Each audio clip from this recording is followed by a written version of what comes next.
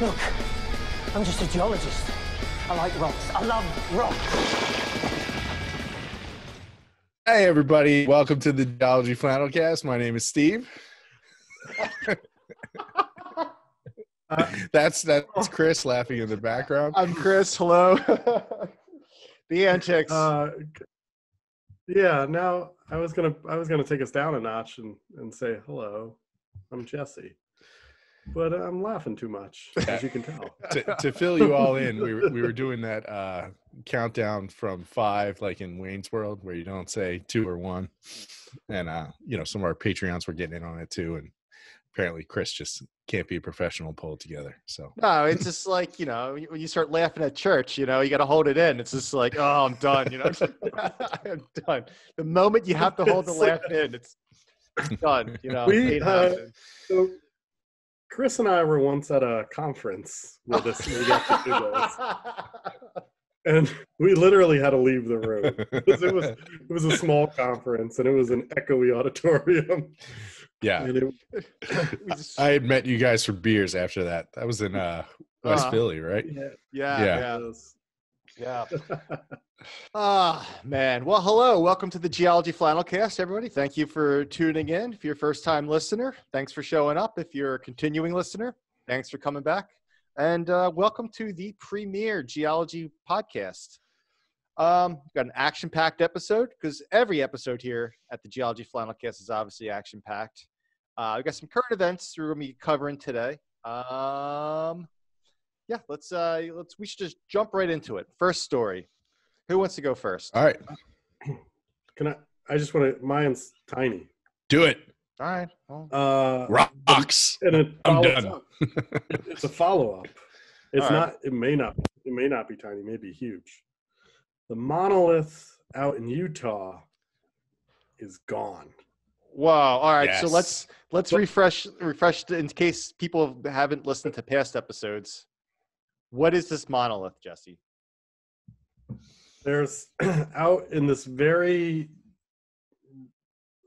rural, very remote canyon out in the Utah desert. The Bureau of Land Management people were doing a sheep survey, and they stumbled upon, just in the bottom of this canyon, like this 10-foot, was it 10 foot? It was like 10 or 12 feet tall metal obelisk. Yeah. Some sort of just metallic statue that not sure who put it there or why it's there. It's been there for a few years, it looks, according to using some Google Earth images. Yeah, they said probably almost 4 years it was there. Yeah. And it like lines up with a crack in the canyon. Have you seen that? Like it Yes. sort of lines up with, but it is gone now. Actually, I know what happened to it. I don't know if you want me to spoil it. Do it. Wow. Some video surfaced. Some guys went out. A photographer went out to take some pictures of it, like pinpointed using Google Earth where it was at. And while they were out there, these 3 or 4 people showed up and just knocked it over and put it on a wheelbarrow and carried it away. But it turns out they weren't responsible for it. The one guy is sort of a well-known climber in the area, and he posted it on his like Instagram. They were saying as they knocked it down, don't put your trash in nature, like leave no trace. Okay. They were sort of upset that someone had put it there. Yeah. Because it was a national monument at one point, but then the national monument size was reduced in the current administration, so it was no longer technically a national monument, I think. But is this out in Bears Ears? Yeah, it was near Bears Ears. Yeah. Yes. All right, so that's up by Moab then, I believe. Yeah. Yeah. So the one guy is like a big climber out in that area, I guess, who knocked it over. But but another follow-up. He's a guide. Thanks, Patreon David. He's not he's like a guide out in that area. But second follow-up, a monolith similar to it appeared randomly in Romania. Oh, I thought it was Greece. Was it Romania? It was Romania. Okay. But I think that one is gone too. So these monoliths are just popping up. Aliens, man. It's the only explanation. Man. So we'll keep an eye on this monolith thing. Yeah. Because this could be it. Well, can we tie this in? Should we tie this in with your short little story, Chris? Yeah, which one? Oh, with the radio telescope? Yeah, Arecibo. Yeah. Okay. So let me pull the story up real fast. So the huge radio telescope in Puerto Rico has completely fallen down, and it's done. Goodbye. It was a 900-ton radio telescope, and the whole thing collapsed. It was either today or yesterday. So I think it was yesterday. Yesterday. Okay. Yeah. So it had been. It wasn't looking too good. They had some cables, some very important cables, kind of holding the whole thing up. Kind of snapped, and it's been compromised now for several months. I think since. The main cable broke back in early November, so it's been about a month now. It's been heavily compromised. And it was initially sort of damaged during Hurricane Maria 3 years ago, and then there was some subsequent minor earthquakes that destabilized it. Mm-hmm, so it's been in rough shape for a little bit here. Yeah.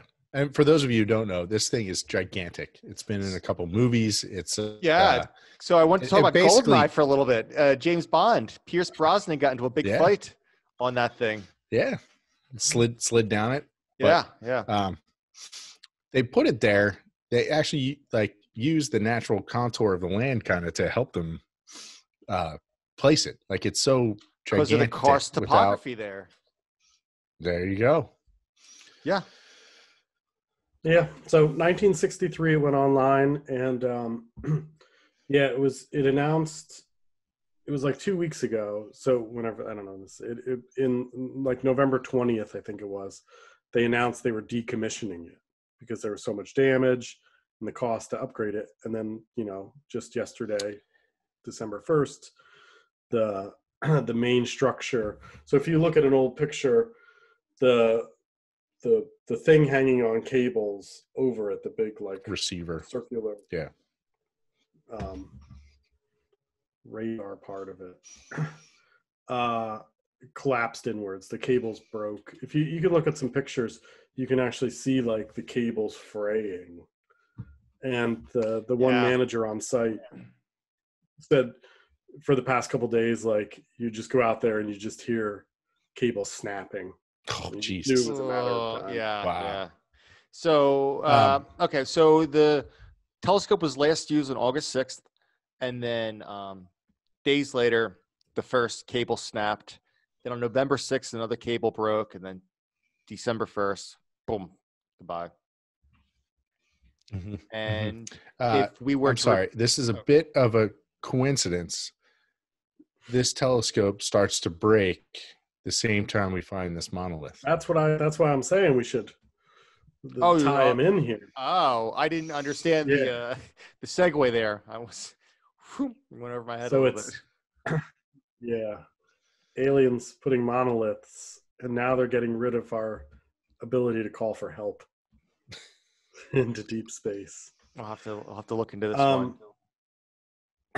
Yeah, I think we might have just made that conspiracy theory up. Yeah, Arecibo is home to one of the earlier attempts to basically just beam a message into space. So they've done, SETI has used Arecibo, so the search for extraterrestrial intelligence. Yeah. And they beamed what's called the Arecibo message now. And if you look at it, it's kind of this crazy, colorful image. And it was set in binary, and it's, it's got the numbers 1 to 10 and sort of DNA, the elements of DNA and that double helix and some nucleotides and where the planets are and so on. And it was designed by Frank Drake. Ah, Of of the the Drake Drake equation. equation. Oh, Yeah. So he wrote the message with some help from Carl Sagan. of course. So so they beamed it at the globular cluster M13, which is 25,000 light years from Earth. It's a hop, skip, and a jump away. Hop skip. I don't know why they shot it there, but we'll just pretend they knew what they were doing. Sure. That's the way I like to think about. yeah. So in 50 million years, somebody will come looking for us, and Yeah. we'll all be dead. What Arecibo Goldeneye, most famous. It was also in the movie Contact, which was written by Carl Sagan. I had no idea Carl Sagan wrote Contact. Oh yeah, yeah. He wrote them all. He wrote every book. Ever. So if we want to get, if we want to install a new telescope there, it's going to cost like $350 million. So Yeah, it's a real bummer. I was sad when that happened. It is extremely frustrating to know that there's such a gigantic piece of equipment out there that's been so useful for so many decades that it just was just not maintained, is what it sounds like. There's been, like, some people say there might have been some things they could have done. Other people say, like, there really wasn't anything they could have done. It was 57 years old. Is that what? That sounds about right. Yeah. If it was since Sounds about 57 years, 62. yeah, of operation. So And and I mean, it's a tough environment for, you're in basically the tropics, rainforest-like conditions. Yeah, so you get corrosion and so on and so forth. Yeah. All right, I take it all back.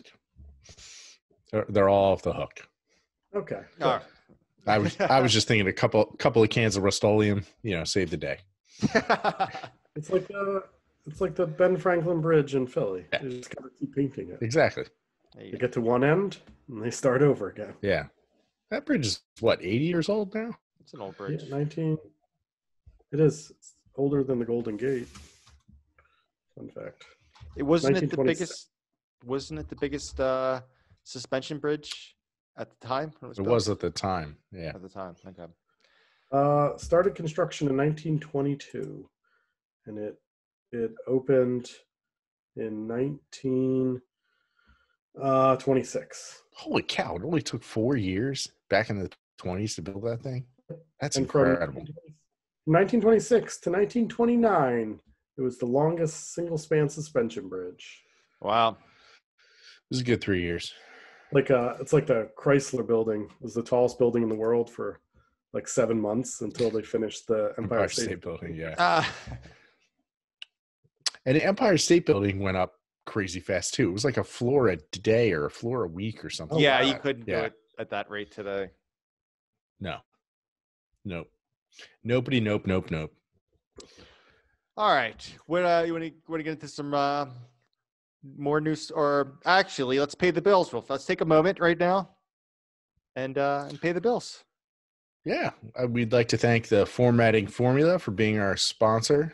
Please check out formattingformula.com or YouTube/C/formatting formula for all of your Word document formatting needs. I actually got a text from the Formatting Formula this week saying that one of our listeners posted a comment on one of the YouTube videos saying this really helped them out, and that they were able to figure out what they needed to figure out in Word based on watching a YouTube video. So if any of you out there are listening and are using their YouTube videos, please drop a comment. Just write, hey, Geology Flannelcast sent me your way, and you'll receive a 10% discount on that YouTube video, which is free. So It took me a second there. I was like, what? So 10% of zero. So no, but it's always fun to get those little messages knowing that people are out there listening and stuff. So please check them out. Can't say enough good things about them. They're word whizzes. So formattingformula.com or YouTube/C/formatting formula. Tell them the Geology Flannelcast sent you. All right. I'd also like just to take, speaking of paying bills, I'd like to take a moment to thank all of our Patreons out there. Thank you for being Patreons. Thank you for supporting us.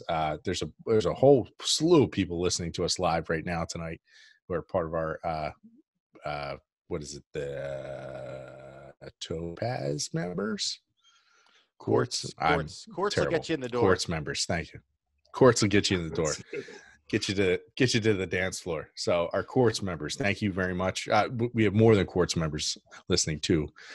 So thank you. We appreciate it. Please keep supporting us. So that's all. I just want to say thanks to them too. Format is great. They really do keep the lights on. Actually, keeping our website up and all that stuff. But the Patreons are what keep us, I don't know, in stickers, I guess. Well, so, yeah. So thank you very much. Yeah, thank you guys. All right, who wants to jump in with the next story?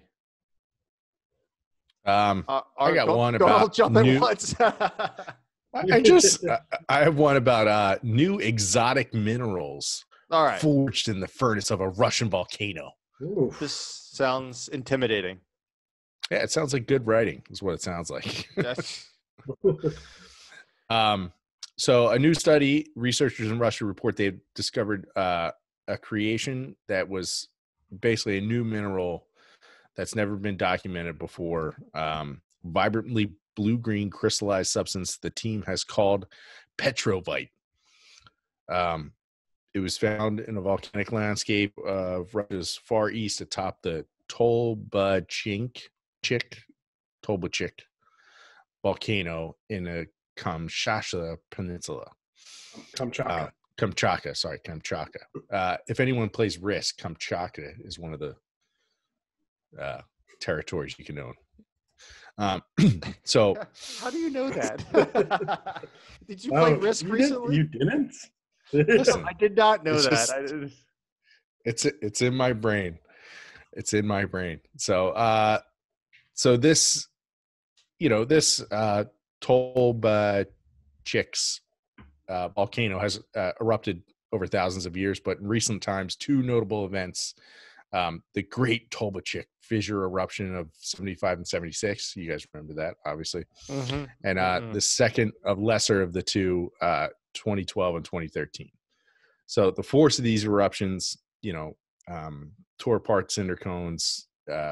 Basically, the force and the stuff and the fumaroles and all this stuff actually created, lays claim to 130 type locale minerals. 130.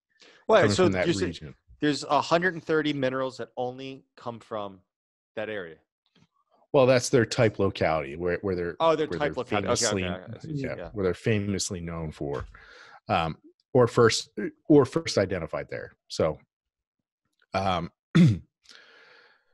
so the specimens studied here were discovered in 2000, 20 years ago. Okay. And they were associated with this 1975 eruption because the 2012 eruption hadn't happened yet. And it was stored for later analysis for 20 years.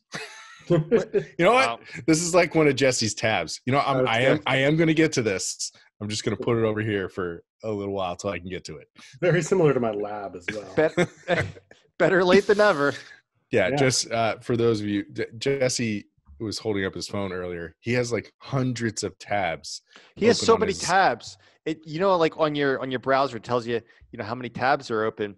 His just says the infinity number at this point. Now, that's not a joke. Legit, it does. He hit that number where they just stopped counting the tabs. Now it's just the infinity. I'm going to get there someday. Right. So, yeah, so I feel like you can empathize with this scientist or this team of scientists. So, it is a copper sulfate mineral. Okay. But the interesting thing about it is it has 7 oxygen atoms, which is a very rare configuration. So, okay.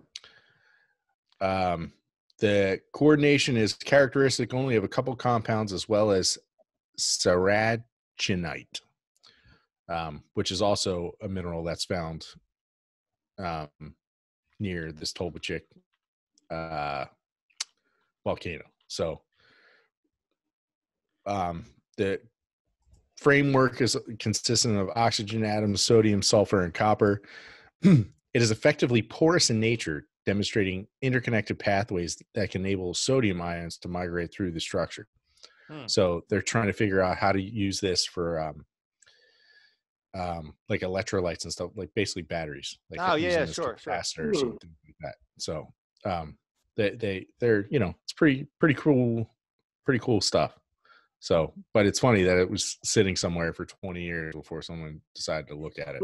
Yeah, like I said, better late than never. Happy it got out there. Yeah, but anyway, really, really cool. It is really, really difficult in the past, I would say, 100 years to identify an actual new mineral.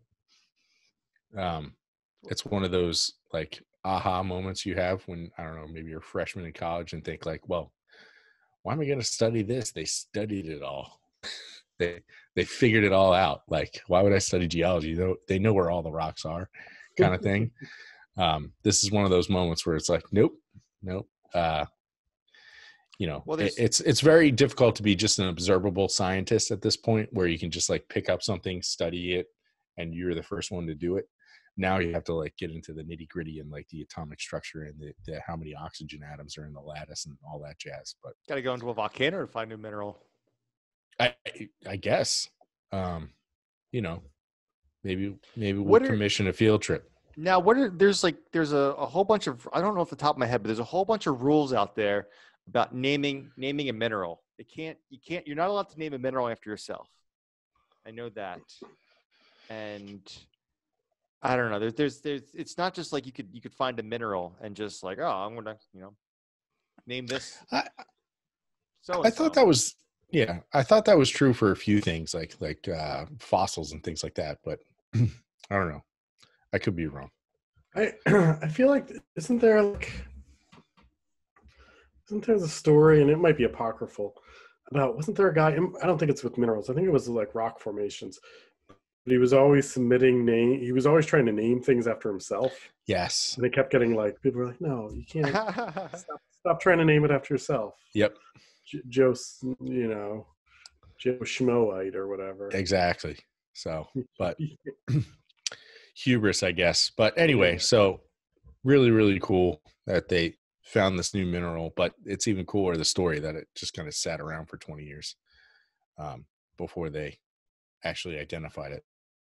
And I was reading this story about the Hanford, Washington nuclear plant, or like nuclear research facility, where they part of the Manhattan Project, and they were talking about naming elements. And it was, in the 30s, they when they discovered uranium, they named it after the planet Uranus. And then when they discovered, so that has 92 protons. When they discovered the next one with 93, they were like, well, the planet after that is Neptune, so we'll call it Neptunium. And then the next one with 94, they're like, well, plutonium, named after Pluto. They're just, the creativity is just like, what's the next planet we got? Yeah. What are we working with here? Planet X. Running out of planets here. Well, what did they do? They got rid of Pluto, so see you later. Yeah, now it's just, but there's a lot more dwarf planets, so we can name them after all the other dwarf planets. There you go. But there was something in the 60s or 70s where it was like berkelium, californium. Yeah, because that's probably like with the where they developed the elements. Yeah, it was at Berkeley. Some particle collider or something like that, right out there. But then they were mad that they didn't like make it into like a sentence or something more clever, and they're like, it is really, really difficult to discover these new elements. We are not guaranteeing that we're gonna, because they found like two like pretty quick succession, and that I guess, I don't know, the president of the university or somebody was like, well, why don't you name them like this? And he's like, because we might not be the ones to discover the next one. It might be somewhere in Russia or China or something like that. So yeah, it's Berkeleyium and then Californium. After that, it's Einsteinium, Fermium, Mendeleevum. yeah, Just, it's a shame that Mendeleev didn't get anything named after him until like Nobelium, Lawrencium, Rutherfordium, Boreum. Man, they just Roentgen, 111, Roentgenium, Copernicus. Anyhow. So anyway, back to the geology flannelcast. Sorry. Yeah. No, man, why don't I just keep naming elements of rocks and minerals made up of elements, but they are. Yeah. Interesting stuff. But speaking of the periodic table, I did watch that movie Radioactive about Mary Curie. It's on Amazon. It was pretty interesting. How she discovered radium. She had to basically break down like 400 or 40 tons of pitch blend and like dissolve it in acid. 40 tons. What's and pitch blend? Yeah, it's like a uranium deposit. Oh, okay. Break it all down, dissolve it in acid. Like, it was 4,000 tons, and it was like 4,000 gallons of acid, and then yeah, it's crazy. Yeah, pitch blend is just uraninite. Yeah. Okay. But yeah, the thing I was reading about Hanford they did it at one of the schools. It might have been Berkeley, one of the schools in California, when they when they isolated plutonium. Yeah, they're just doing like they bombarded like uranium in a cyclotron, and then they're just taking like the uranium and putting it in acid, trying to like separate it out, just like on a bench top. And the hood in the room didn't have a fan on it, so sometimes if it was giving off too much gas, they would go out. It had a little balcony though, and they would like just have like the beakers on this balcony to oh, nice. Get That's rid of great. them. Nice. Oh, yeah. I actually worked for an engineering firm previously, and they were awarded the job. It was what is the lab down in Tennessee? Oak Ridge. They used to wash radioactive parts with acid, and it was in this like concrete lined steel floor, like really reinforced insulated building. But years and years of washing stuff with acid actually ate a hole in the steel floor, and just all this radioactive material was washed down into the ground. Yeah. And my company actually devised this. Well, my company and several others, they devised a system where they would like put in shear walls, and then like basically a gantry crane would like come in, so nobody would have to go in the room, and they would just dig it out and like put it on a conveyor belt. Like, it was just really cool like system that was devised so that nobody had to be inside the building ever. It was all automated. It's really, really, really neat. They made a little animation about it and stuff. But yeah, it's funny how just stuff was done back then. Like, yeah, we'll just put it on a fume hood. Yeah. It'll be fine. Yeah, right. Yeah, dilution is the solution to pollution. So well said. Anywho, yeah. All right. So yeah, that's all I got on new minerals. All right. Nice. All right. Well, I got two stories we can jump into. This first one, I think that we could you guys will like this one.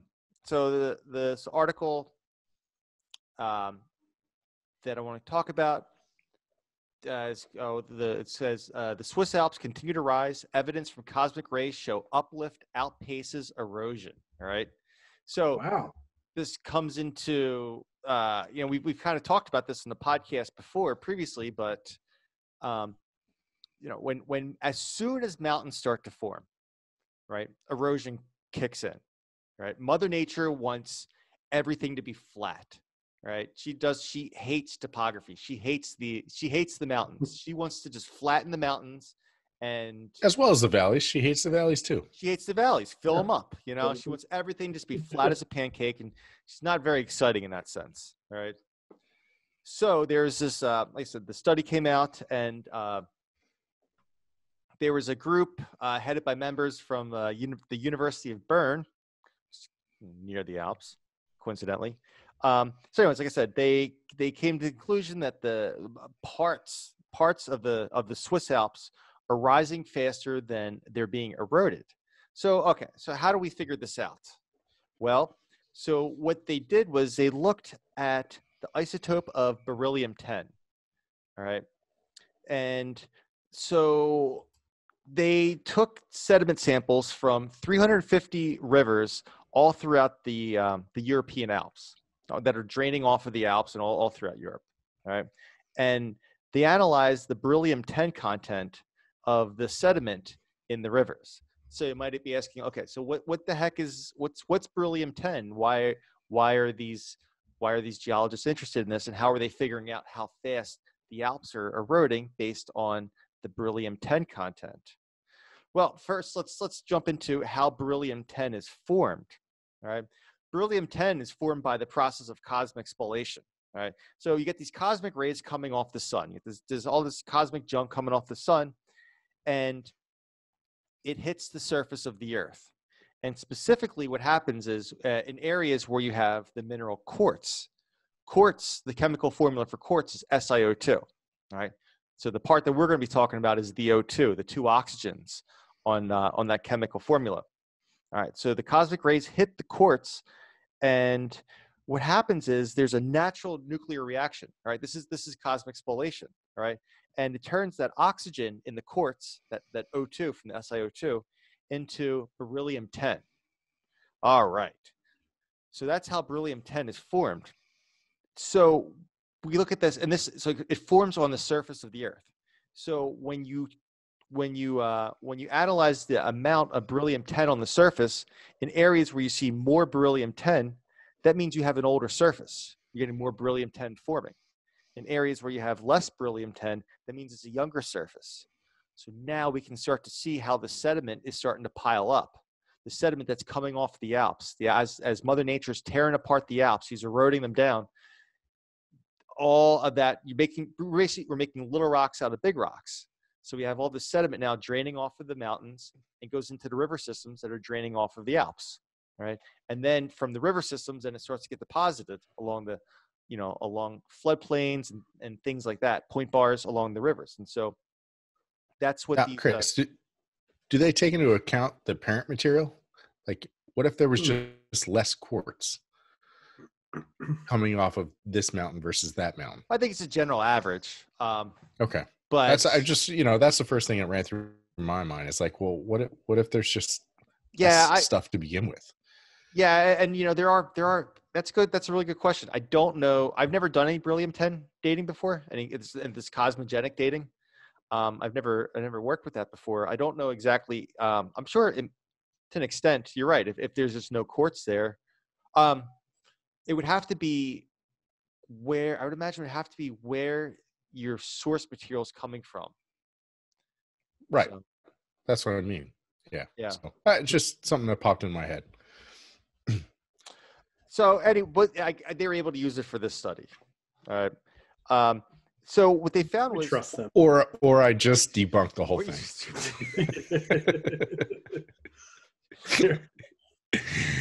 So what they were able to do was they were able to identify the areas of fastest erosion in the Alps, and that's happening in this area of Valais, and especially around, it's known as the Illgraben. And we have erosion rates of about 7,500 millimeters per 1,000 years. So that's a nice chunk of erosion happening there. And the slowest rate. What is that? 7 meters? 7 meters, yeah. All right, 7 meters over 1,000 years. That's a lot. Yeah, 7 meters. Yeah, 7.5 meters per 1,000 years. Yeah.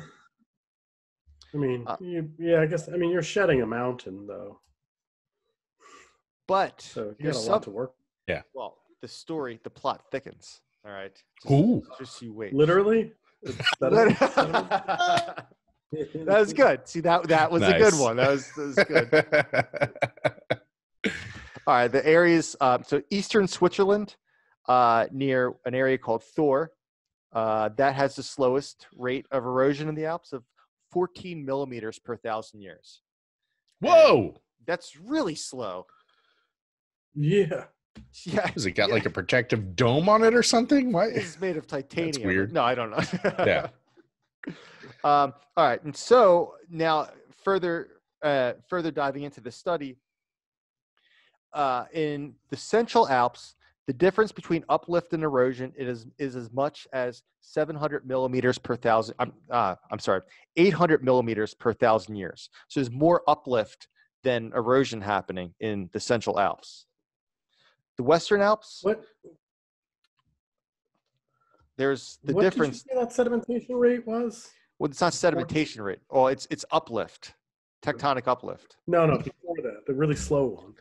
Oh, the erosion 14 rate. millimeters. 14 millimeters per 1,000 years. Yeah. Whoa. Which is essentially, that's got to be negligible. And that's what it's got to be. I mean, that's slower than like the sedimentation in the deep ocean, which is slow. And that's what they say in this article. It's just like it's boringly slow. What do they say? It's yeah. They want excitement. They went out to the Alps for excitement, and they got none. Quote the let's see. One of the geologists associated with this study, his last name is Schillinger. I don't see what his. Anyways, he said that the erosion rate is almost boring. How slow it is. Almost. Yeah. So it takes a lot to bore a geologist. Yes.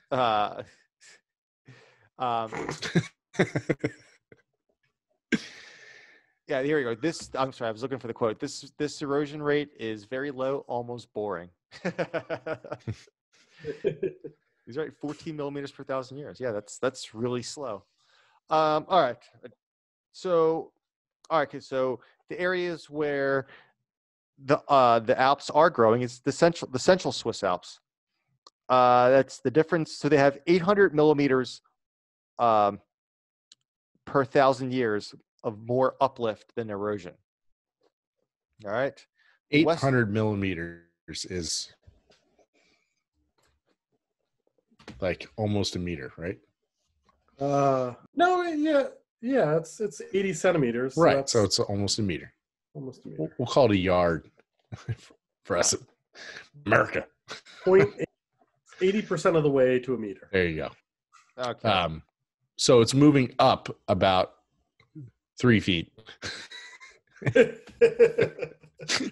More than it's being eroded. So it's actually getting bigger 3 feet per 1,000 years. I just did the math to not offend people who get angry at our conversions.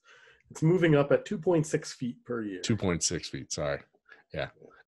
I'm not even good at per year? our English units. Per 1,000 per years. per 1,000 years. Per 1,000 per year. Per year. I was like, what the? The Alps are the tallest mountain on Earth. Yes. So all our European listeners, people in Ireland and whatnot, I apologize. Sorry. Well, yeah. Anyway.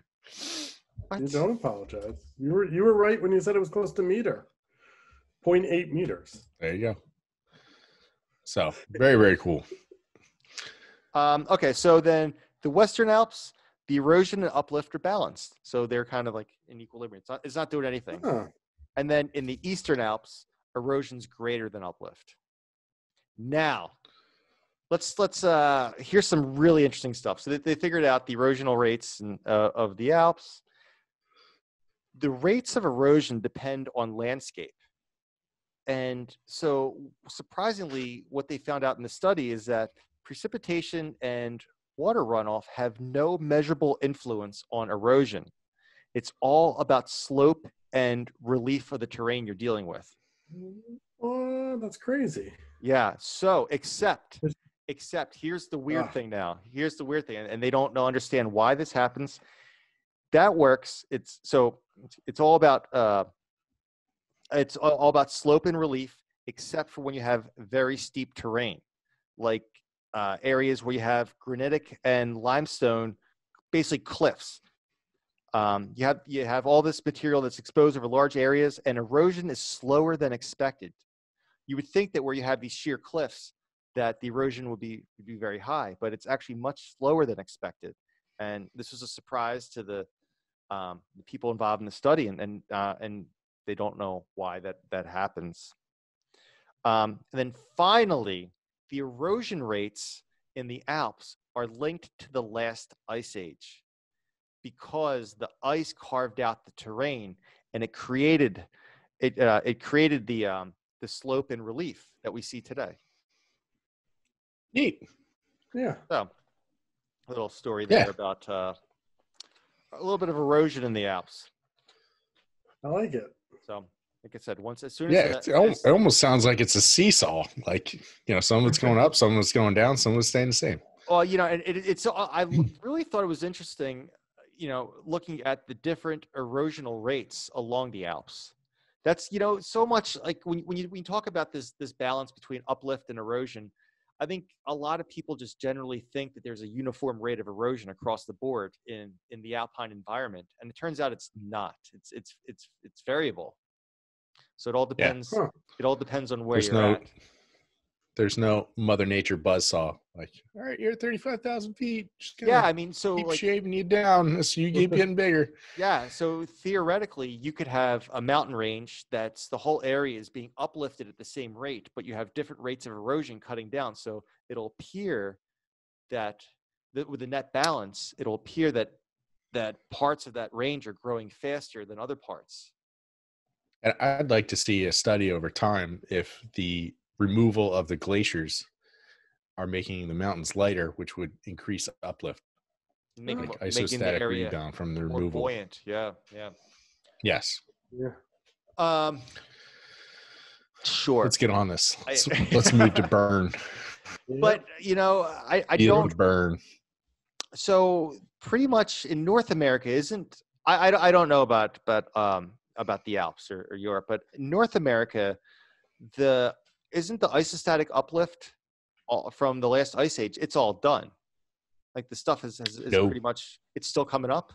Because I know there's adjustment. In Alaska and Alaska. Canada. Okay, I'm sorry. I'm thinking. Okay. I mean, I'm thinking more like even parts of the Great Lakes. Even parts of the Great Lakes are starting. Like the Canadian side is still moving up a tiny bit relative to the American side. So you actually are getting, like, the lakes are almost shifting south, ever so slightly, but it does happen. Like the isostatic rebound in Canada is still happening very, very slowly, but it is still measurable, I guess is the way to put it. So I know, like, further south, it's like a seesaw effect, and they're actually getting subsidence as a result from that isostatic uplift further up north. It's fairly complicated process of what's going on with that. It's not just kind of cut and dry. The glaciers are gone, now everything pops up. Wait, it's not just like taking a bowling ball off of your memory foam mattress the way I teach it? The only way I teach it when you'll have not I mean, like, don't ruin this.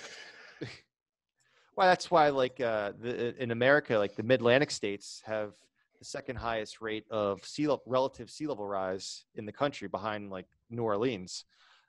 It's because there's actually subsidence occurring there that's as a result of the isostatic uplift further up north. It's like that seesaw effect. Yeah. Huh. All right. There you go. The more you know. See what I saw. I'll buy it. I'll buy that for $1. Anybody know where that's from? No. I'd buy that for $1. There you go. Nice work, David. RoboCop. Some of Detroit's finest. So I got one more story here, and this story talks about continents in their infancy. All right. Continents prone to destruction in their infancy, new study finds. There's a new study that was just published today, actually, in Nature. And like I said, so we know that the first 1.5 billion years of Earth history is not well understood. We don't have any actual crust from the very beginning, this time period that we call the Hadean. All right. So there's a new study back in the day, back in like OG Earth, you know. So there's a new study that came out, and these geologists were using numerical modeling to show, and they're showing that the early Earth released internal heat that's like 3 to 4 times that of the present day. So it's much hotter, like right in the very beginning of the Earth, right? So this caused melting in the shallow mantle. So the mantle is the part of the Earth that's just below the crust. So the shallow mantle started to melt, and then it extruded out as onto the surface of the Earth as lava, right? So then once that starts happening, you start melting the shallow mantle. The stuff that's left behind was dehydrated and rigid. And this is what formed the framework of the first continents. So these early continents that did form, the very, very first continents that formed when the Earth was like a baby, they were like really weak, and they were prone to destruction from like basically the beginning of the Earth, 4.5 billion years ago to 4 billion years ago. And basically all that material was just getting recycled. Nothing really is left over. Very, very, very, very, very tiny little bits. If anything, these little zircon crystals, and that's about all that's left over from the very, very beginning. But over time, these early continents progressively start becoming more differentiated, all right, and rigid. And that lasted about 1 billion years. And this is how they think the first cratons were formed. So you basically just kind of keep on melting this stuff and recycling, and then the continents start separating out. That's what differentiation means. So they're progressively melting, they're differentiating, and they're becoming more stable continents. So like I said, this was all happening in the Hadean, and all of that crust was completely recycled, and it really took the development of the upper mantle to form, they kind of call like these like rafts, or this like protective shielding underneath the continent in order for it to stop getting basically destroyed and recycled over and over again. It's kind of like this, so that all that rigid stuff in the upper mantle protected the early continents. And then once that started happening, boom, everything flipped around. And now we started getting the continents, you know, hanging out and being preserved. So new, I like it.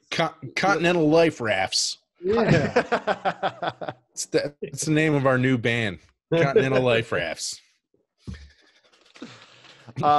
Yeah, so I thought that was a neat little study about, you know, trying to figure out what happened early in the Earth's history, because there's no outcrops from the rocks way, way, way back in the day showing this stuff. So Yeah, it's a real pain in the butt trying to get the early stuff. Yeah. yeah. Can't find it along the side of the highway. No. And if you do, retire right then and there, because it's you'll never find that ever again. Yeah, I do have a 2 billion year old rock. Wow, that's pretty somewhere. old. Where's that from? Yeah, somewhere out west. Somewhere near the west. Great Unconformity. Yeah. Yeah, I forget exactly where, but it was a great unconformity. Pretty good. And I remember thinking, like, this is billions of years old. I'm going to take this home. And it's just like a piece of like pink granite. It's nothing, nothing extraordinary. Yeah, but, comes with a cool story, I guess. Great Unconformity. I would imagine it's on the bottom side of the Great Unconformity. Maybe it was overturned. You don't know. No, it was on the bottom. But yeah, it was a hot summer day, June 2007. You remember Car it like it broke was down on yesterday. the side of the road. Yeah. Changing a tire. Are you serious? No, Oh. no, none of this happened. I was gonna say, use this rock to like prop up the jack to get the car up. It saved you. Exactly. This woman had her car on the side of the road. It started rolling down the hill, and I took this 2 billion-year-old rock and I threw it, and it put the car into gear. The car stopped rolling down the hill, and her baby was saved in the back seat. Ah, you're a hero. Yeah. Is he or is the rock the real hero? That's true. In rock we trust. Anyway. All right, you guys, any other stories? So Do we have time for one? I've got one, but I can hold off too. No, we got time for like one more. Yeah. All right. So pretty cool story out of Hawaii. If you're familiar, it's a state in the ocean. That's a very good description. Not to be confused with the ocean state, which is Rhode Island, but continue. Yes. No. This is the only one of our states totally in the ocean. So Hawaii has this issue, right, where they get a lot of rain. Parts of the islands are literally rainforest. The rain doesn't really hang out on the surface. It either runs off in rivers or it infiltrates. And so there's a pretty high demand for water on the island between just residential use or agricultural use. And so part of the issue is that there are some reservoirs, but the reservoirs are at higher elevation. And when you pull the water out, it has a pretty immediate impact on surrounding ecosystems because the water is sort of percolating down slope. So there is this issue about water use on the islands, especially, so this is the big island here. So there's this real concern about water use and trying to balance what they're withdrawing. So people have been sort of looking into this, and one of the things they sort of recognized is that by using sort of isotopes in the water, they can track what's in these aquifers, and they recognize that sort of the water coming from the rainfall versus what they're seeing in the aquifers, there's missing water.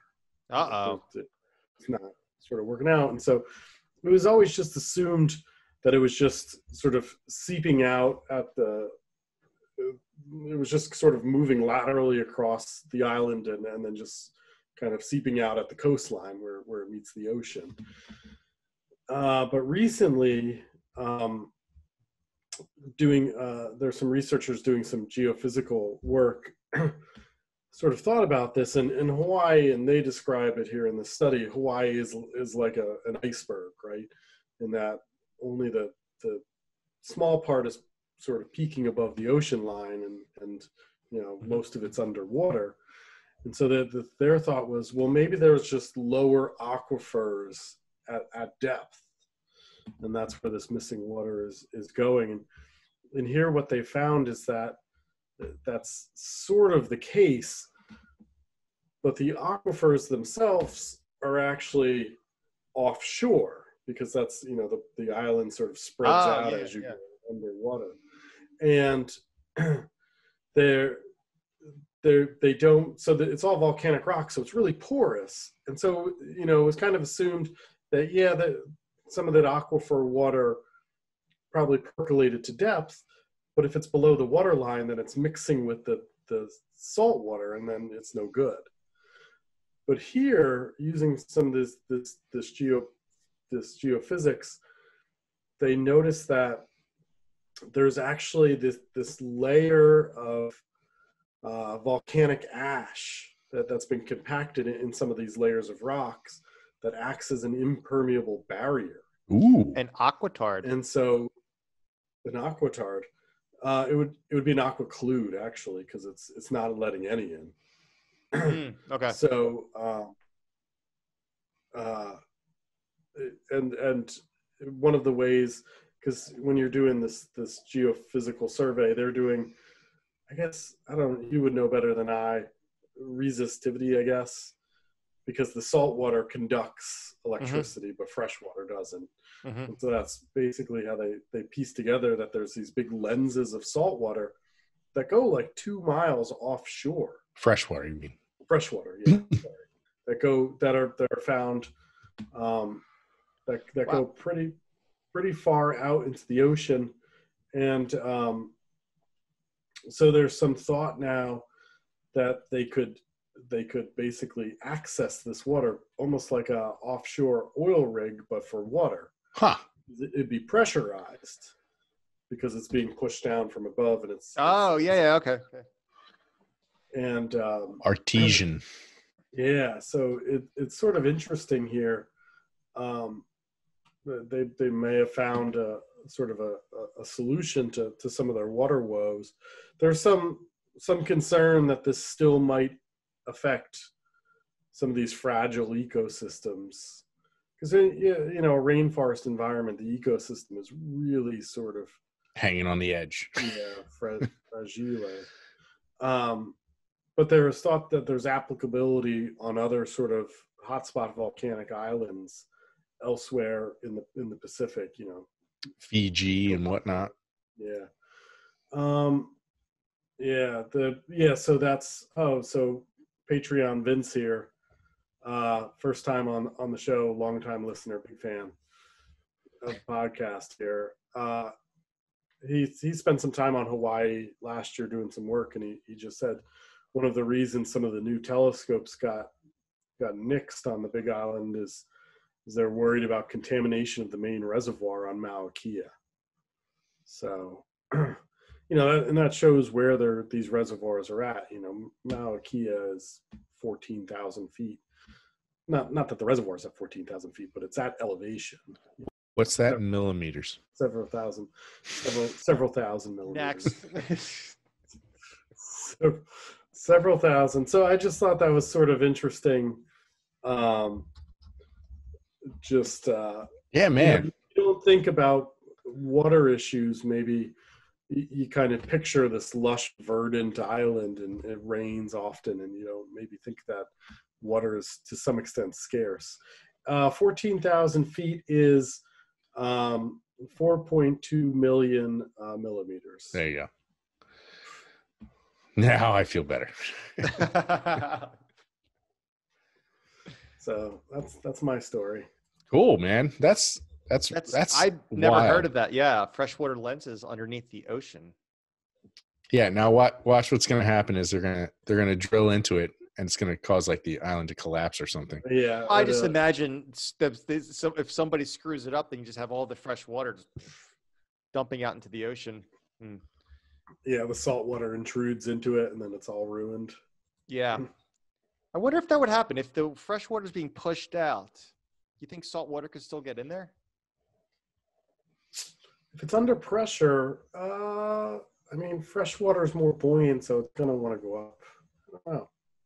What if you got back pressure and the mountain erupted, but with water? What if, no, so you drill down right through the ocean floor and you hit that freshwater lens, and you leave the hole open, would it still stay pressurized? Because you have the weight of the ocean water pushing down. Yes. No, it would not stay pressurized because you have more weight. You have more weight above. That's actually sticking up. Oh, that Darcy's Law. Oh. Yep. They get you every time. Every time. Yeah. Did you ever use a hose level? I did. I have used one of those. My buddy was building a house, and I helped him with the foundation. Yeah. So for those of you listening, you actually fill a clear hose full of water, and you can like measure level like around corners and things like that, or maybe from inside the house to outside the house. You kind of draw a line on it, and you can the water is always going to find level, so you can figure out like, okay, I'm at my line, like where are you? And then you draw a line there, and then there you go. You know your level from wherever the one side of the hose is all the way to the other side of the hose.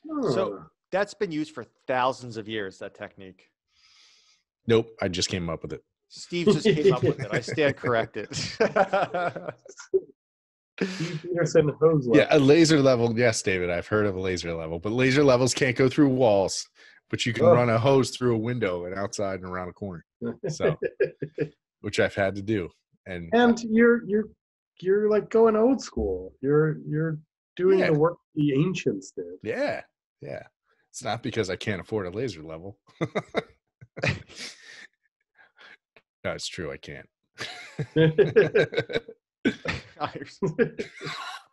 Thank you for respecting my Amishness. Yeah. So very, very cool. So, I want to see what they're going to do with this. Are they going to try to get some water out, or at least test it to see, if they pull a little bit of water out, is it going to damage the ecosystem, or take some water out of it and see isotopically, you can figure out how old the water is too. Has that water been down there forever, or is that water constantly being replenished, or, things like that. So be interesting to find out. Yeah. Wonder how far out it goes.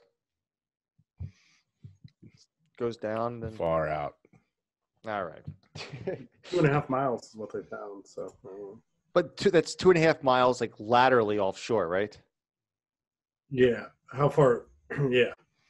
It's a pretty shallow slope, so it's not quite 1-to-1. So 2.5 miles out is probably not. It's less than 2 miles deep. No, I just was wondering. Even that. How far out? Going out 2.5 miles. That's I wonder if it extends even far. That's just like the limit of where they stopped looking for it, or if it just keeps on going out further. Or maybe that's just the limit of the geophysics that they had available. Yeah. But to get an oil rig all the way out to Hawaii to drill for water, that's expensive water. Yeah. I guess maybe they could directional drill from on land. But anyway, either way, it ain't cheap. So no, it's not going to be easy to get to that thing. No, but science, baby. Let's do it. Science.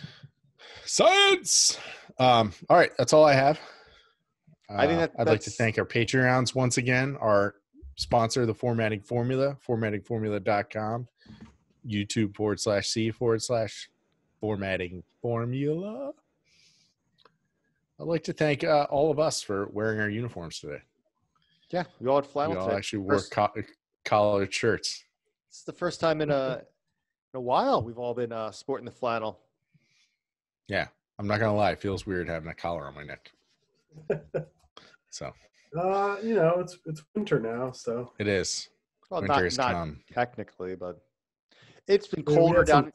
It's been colder in Atlanta than it has been for you guys. We're getting snow 2 days ago. I was gonna say it snowed here this morning. Yeah, we got some flurries today. Yeah, we got some flurries. I was surprised.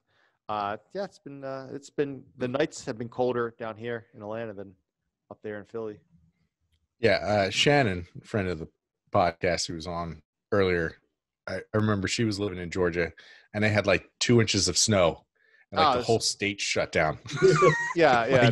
They had to import snow plows from there are no snow plows. I forget where, Maryland or something like that. Snowmageddon. They had no idea what to do. Yeah. People don't know how to drive. People don't know how to crazy. So, be careful out there. Be careful. Always be careful. Yeah. Hey, I'll send you guys a picture of Snowmageddon from 2014. But yeah, so thanks for listening to the to the Flannelcast. Thanks to our Patreon friends out there, sponsors of the podcast. If you would like to help out the podcast, if you like what you hear and you're a fan of the podcast, you can. One of the ways you could help out is you go to patreon.com and sponsor us a monthly sponsorship of the podcast. We have several different tiers. The lowest starting at $2 a month, less than a cup of coffee a month. And all that helps. We're trying to upgrade some equipment here. We got some big dreams, got some big visions here with the Flannelcast. Every dollar helps. So we appreciate. Yeah, we're gonna fly. We're gonna fly to Bern and start measuring sediment in Switzerland. We're gonna look at those erosional rates in the Alps. Or just, but I can't believe we've gone this far. We have merchandise on our website now. We have not pitched this. Oh, yeah. So those of you who are still listening, which is probably 0 people, but we actually are starting to sell merchandise on our website. And don't get too excited. Right now it's just stickers. but we're getting there. We're trying. So for $3 you get what, 5 stickers, right? 5 stickers, yeah. Yeah, come on. You can't beat that. So if you can't help us out maybe on a monthly basis for Patreon, maybe you could just help us out for a one-time gift. Think about it. You can turn anything you want into a Geology Flannelcast something. Like, see this chair over here? Bam! Put a Geology Flannelcast sticker on it. You got a Geology Flannelcast chair. You can give that away for Christmas. it's the *1 ticket item out there. It's like a Tickle Me Elmo doll of the late 90s. Thank you, Steve, for explaining to our fans how stickers work. I'm sure they're very appreciative of that. I'm telling you. You have an old glass, slap a sticker on it, bam. Oh, you did that with your ring. I thought that glass was going to shatter, man. Anyway. So we got stickers up there right now, and little spoiler alert, something else is coming very soon on the merch section of the website. So stay tuned to that. Yeah.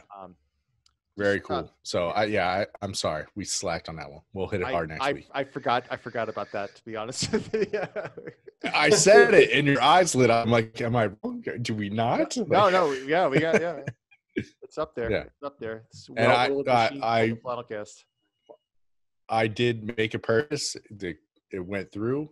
I'm, can't wait to find my stickers in the mail. Nice. Chris. They're on their way. The Pony Express taking them right to. Anyway, it was very, very cool. It gives you like a little invoice number. It was purchase number 00001. He was very happy about it. I was. I'm very excited. So check it out. That's another way. We'll have some more merch coming in the very near future, and you could just subscribe to us. We're out, check us out. We post these podcasts up on YouTube every week. Subscribe to us on there. If you don't have, you're not in a situation where you want to just help us out in a very cheap way, that works. Just tell a friend too. Tell a friend. Check out what is the website? GeologyFlannelcast.com. All of the news stories we talk about it's good. I almost forgot our website. All of the news stories we talk about every week are posted up on there. If you want to go look into it even more, read the articles yourself, look up the papers and stuff like that. You can find all those links under the episode of Geology Flannelcast. And it's December. So December is Tell a Family Member December. Very good. Tell anybody. Tell a family member December. Come on. It's great. I just came up with that. I love it. It's the holiday season, when you get to your holiday, just tell them how much you love the Geology Flannelcast. What else? Twitter, at Geo Flannelcast on Twitter, and on Facebook, it's facebook.com/Geology Flannelcast. And that's it. All right. Thanks, everybody. Thanks again for everyone listening, and have a great week. Stay safe. We love you guys. Thanks for listening, and we'll see you guys next week. Bye.